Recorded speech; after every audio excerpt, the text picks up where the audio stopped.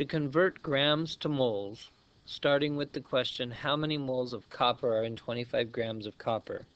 We begin with what we have, 25 grams of copper. We will multiply by a conversion factor. To set up your conversion factor, you put the unit you want on the top in the numerator. In this case, we want moles. 1 mole of copper is equal to the gram formula mass, or AMU, which can be found on the periodic table. 1 mole of copper is equal to 63.55 grams of copper. By putting grams of copper in the denominator, it allows us to cancel the grams of copper, leaving us with moles of copper as our solution.